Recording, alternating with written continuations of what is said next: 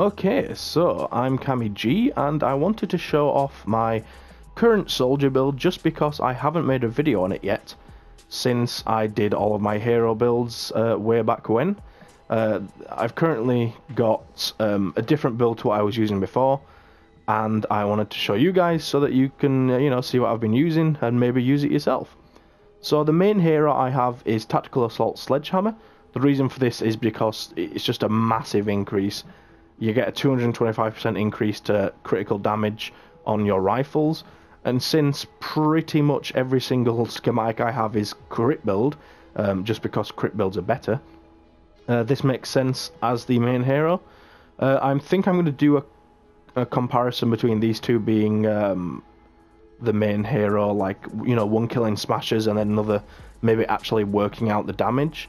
But yeah, that's what I'm using so far. I'll do the team perk. Yeah, I'll just do team perk now. So the team perk I have, I couldn't really find a good one, to be honest. Currently I have that the frag grenade leaves the energized field on the floor. So it increases the radius with each hero, with each soldier you have, sorry. So I have 5 soldiers, so the radius is pretty massive. I basically just use it as like a slowy damaging thing on the ground. It's good for encampments, really. You just lob 3 on the floor and then stand in the middle of it. They all come towards you, take damage, that sort of thing. It's not too bad. First support is assault damage. So this increases assault damage by 17%. And if you put this at the top, it would be 40%. But I think the crit damage being higher is more important than the base damage being higher. But again, I'm probably going to test this anyway. Then I have Survivalist. I think this is pretty important just because, especially in high twine, you're going to be losing a lot of health. It saves having to put a campfire down or something. You're just continuously getting your health back. It doesn't increase, your damage output, but I couldn't really find too many more damage output heroes that were good. So I use Survivalist. Then I have Startup, so every shot increases ranged weapon damage by 1% up to a maximum of 25 stacks. Switching weapons or reloading removes the buff.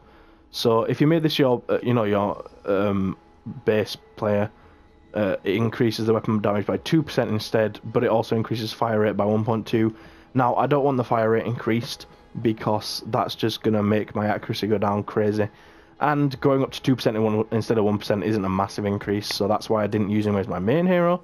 But it's really good because most of the weapons I have more than 25 bullets. So, when reload moves the buff, I've already got to the maximum buff, so that's really good. And then Mad Tidings is pretty similar to this, so firing a ranged weapon grants 1 stack of Holiday Spirit, up to 50 stacks this time, not 25. Each stack increases weapon damage by 1%, but decreases weapon stability by 0.2%. Buff removed on weapon swap or reload, similar to the other one. So this one is pretty much the same, except it goes up to 50 stacks, but it also decreases the weapon stability, so your weapon's gonna move about a bit more, but that's quite easy to control, so it's a really good hero to use. And then finally I have Quickscope for increasing sniper rifle damage. This is where I'd love to swap out and use something else. I don't really use snipers that much anymore. I can't find any other good soldiers to use, other than, like, I could swap out Survivalist and Quickscope for 2 prehistoric soldiers and, use the prehistoric build, but then I don't have Survivalist, and if all my health is just health, I'm going to need to regain health back, so I don't know what to do with this. If you guys have any good suggestions for a 5th hero here, if there's a soldier that you use that you haven't heard yet from this build, let me know. But this is the build I've got so far. It's good because if you do have an Obliterator or a Super Shredder, the last perk is great for that. But at the moment, I need to swap it out, really. I just don't have anyone that's good for a soldier build. Like, it's all the rest of them I have is like for swords and teddies and stuff. So, but yeah, that's the build I've been using. It's really powerful. It's so powerful. You can tell the difference if you go into a 140 mission with this compared to like a teddy build or a ninja build. You can tell the difference of your weapons so much. You know, your SMGs and assault rifles, it's an insane difference.